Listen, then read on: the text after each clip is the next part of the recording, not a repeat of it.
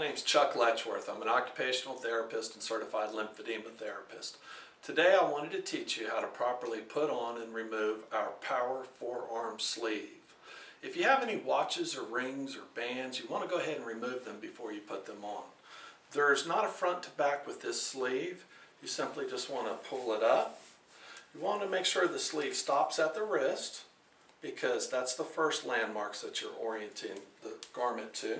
The second one is right below the elbow.